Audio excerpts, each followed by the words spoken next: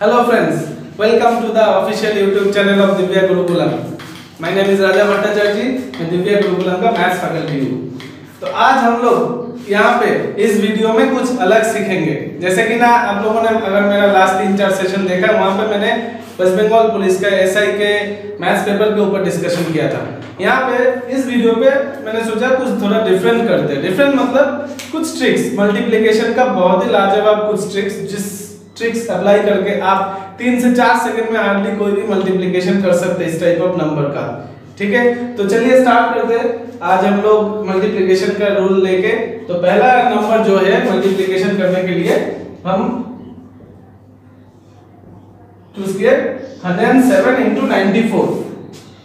एक बात बता देता हूँ, जो सब स्टूडेंट मेरा क्लास के उन लोगों को पता है, बेसिकली मैं क्लास में जो रूल सिखाता हूँ, मैं 100 बेस को लेके मल्टीप्लाई का कुछ रूल सिखाता हूँ।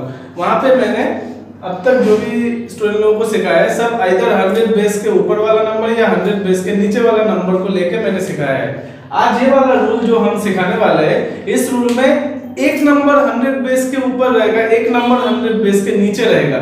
ये रूल बहुत ही अमेजिंग है, बहुत ही जल्दी आप इस टाइप ऑफ मल्टीप्लिकेशन को ये रूल में कर सकते हैं। तो आज देखते हैं कि ये रूल कैसे अरेंज होता है, कैसे अप्लाई होता है ये रूल। ये वाला नंबर 107 100 बेस के रेस्पेक्ट में ये कितना आगे है? ये +7 है, 7 ज्यादा है। और 94 ये जो नंबर है, ये 100 से कितना कम है? 6 कम है। ठीक है, सॉरी -6। तो ये पहले मुझे डिटरमाइन करना पड़ेगा दोनों से डिस्टेंस, 100 से दोनों नंबर का डिस्टेंस, एक पॉजिटिव डिस्टेंस और एक नेगेटिव डिस्टेंस। ये करने के बाद ये जो दोनों डिस्टेंस है, ये दोनों को सिंपल मल्टीप्लाई कर दीजिए। 7 +7 into -6, प्लस माइनस कितना होता है? माइनस होता है। 7 6 का कितना? 42। आप यहाँ पे लिखेंगे -42। ठीक है, ये गया फर्स्ट स्टेप। लेकिन ये स्टेप खत्म नहीं हुआ। ये क्या करना पड़ेगा, इस नंबर को, अब नेगेटिव में तो कोई वैल्यू बैठता नहीं है, तो बेसिकली तो इसको हम लोग -42 तो नहीं लिख सकते। एक्चुअली ये जो नंबर आएगा, आपको क्या करना पड़ेगा, 100 से इस नंबर को माइनस करना पड़ेगा। तो 100 - 42, आइए थोड़ा बहुत सेंचुरी नंबर से माइनस प्लस करना आसान है कंपैरेटिवली दूसरा नंबर से एडिशन या सब्ट्रैक्शन करने से। तो 100 - 42 कितना होता है? 58। ये डाल दिया 58, तो राइट साइड का 2 नंबर आ गया 58। अब नेक्स्ट स्टेप देखिए, आप क्या करेंगे, कॉर्नर वाइज कुछ भी कर सकते हैं, इधर आप प्लस करेंगे या माइनस करेंगे। अब देखिए दोनों में सेम वैल्यू आएगा। 94 + 7 that is 101, 107 - 6 that is also 101। तो कोई भी एक कीजिए। तो करने के बाद तो एडिशन ज्यादा इजी लगता है हम लोगों को, तो 94 + 7 दैट इज 101। लेकिन 101 नहीं लिख सकते, आपको क्या करना पड़ेगा, इससे 1 लेस -1 करके फाइनली आपको लिखना पड़ेगा 100 और इधर 58।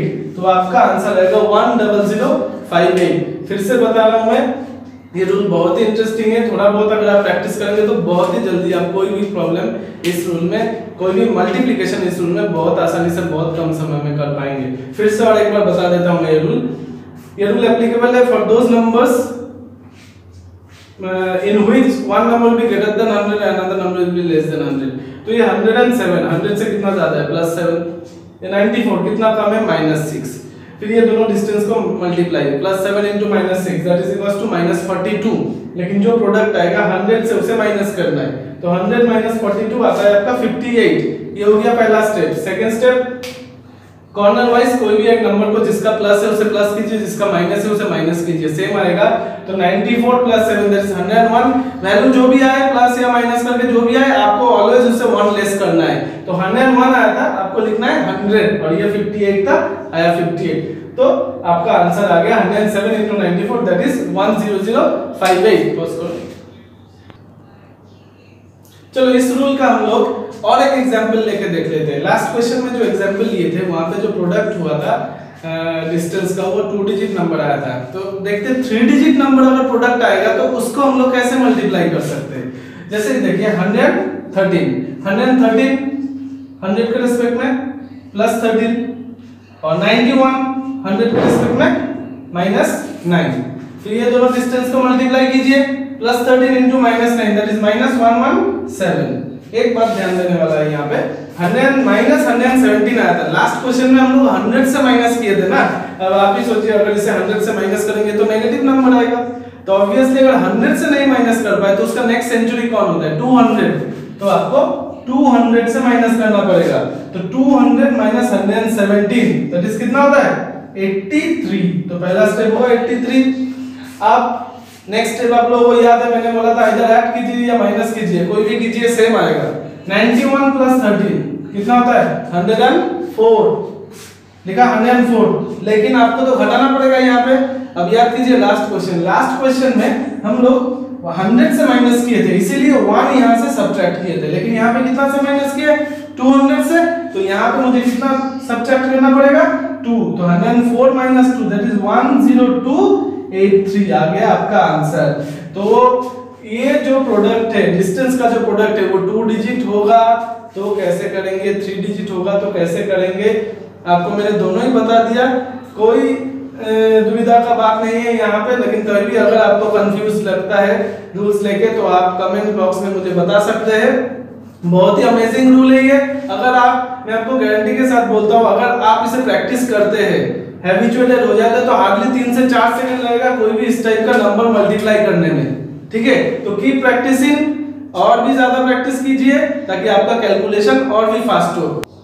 तो नेक्स्ट हम लोग मल्टीप्लाई का और एक अमेजिंग रूल सीखेंगे। ये भी बहुत बढ़िया रूल है। ये रूल पर्टिकुलरली एप्लीकेबल है उस नंबर के लिए जिन नंबर का यूनिट डिजिट में 5 रहता है। बहुत ही आसान हो जाता है। अगर यूनिट डिजिट में 5 रहेगा तो ये रूल में ये इसको मल्टीप्लाई करना। जनरली मैंने फिर से बता रहा हूँ, मैं क्लास में जनरली सिखाता हूँ यूनिट डिजिट 5 वाला तो सिखाता हूँ, लेकिन उसके आगे जो 10th प्लेस का डिजिट होता है वो सेम रहता है। लेकिन यहाँ पे हम लोग जो रूल सीखेंगे इसमें 10th डिजिट नंबर अलग है, तब हम लोग कैसे करेंगे। ठीक है, बहुत से ध्यान से देखिएगा, बहुत ही आसान है। जस्ट एक बार माइन्यूटली चेक कीजिए, आपको समझ में एक ही बार में आ जाएगा। अच्छा, लास्ट डिजिट दोनों का ही 5 है तो यूनिट का लास्ट 2 डिजिट ऑलवेज 25 होगा। ठीक है, मतलब ये 5 और 5 सिंपल मल्टीप्लाई कर दीजिए, हो गया 25। अब नेक्स्ट स्टेप देखिए। नेक्स्ट स्टेप, ये जो नंबर है, जो बड़ा नंबर है, उसका नेक्स्ट कौन होता है? 7 है बड़ा नंबर, उसका नेक्स्ट कौन होता है? 8। 7 का नेक्स्ट होता है 8। ये जो 8 नंबर आया, इसके साथ ऑलवेज बड़ा नंबर का नेक्स्ट के साथ दूसरा जो 10th डिजिट है उसे मल्टीप्लाई कर दीजिए। 6 से कितना? 48। तो कितना हुआ? 4825। लेकिन खत्म नहीं हुआ, और एक स्टेप करना है आपको। फिर से बता रहा हूं, जो बड़ा नंबर होगा 10th डिजिट में, जो बड़ा डिजिट है उसका नेक्स्ट नंबर के साथ दूसरा 10th डिजिट को डायरेक्टली मल्टीप्लाई कर देंगे। तो इसका आया 8 into 6 48 आया 4825। लेकिन इसके साथ कुछ प्लस करना पड़ेगा। कितना प्लस करना पड़ेगा ये कैसे पता चलेगा? देखिए, ये जो 10th डिजिट का डिफरेंस कितना है? 10th डिजिट का डिफरेंस 1 प्लेस का डिफरेंस है।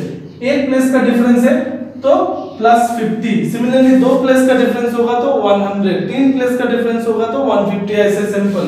तो 4825 प्लस 50 दैट इज 4875। खत्म ये रूल। फिर से और एक बार मैं बता देता हूं, ये रूल उसी नंबर के लिए एप्लीकेबल है जिनका यूनिट डिजिट में 5 रहेगा। जैसे यहाँ पे कितना है? 75 और 65। यूनिट डिजिट दोनों का ही 5 को डायरेक्टली पहले मल्टीप्लाई कीजिए। 5 5 जा 25, लिख दिया 25। अब क्या करना है? जो 10th प्लेस में जो बड़ा डिजिट है उसका नेक्स्ट नंबर को सोचिए। 7 है बड़ा, उसका नेक्स्ट कितना होता है? 8। उसके साथ जो बचा हुआ 10th डिजिट है उसे मल्टीप्लाई कर दीजिए। 8 6 जा दैट इज 48, डाल दीजिए। 4825 हो गया। लास्ट स्टेप क्या करना पड़ेगा आपको? ये जो 10th डिजिट है इनका डिफरेंस देखना पड़ेगा। पहले का 6 और इसका 7, तो डिफरेंस कितना है? 1 प्लस मतलब आप ऐसे सोचिए 1 into 50, वो ऐड कर देना पड़ेगा।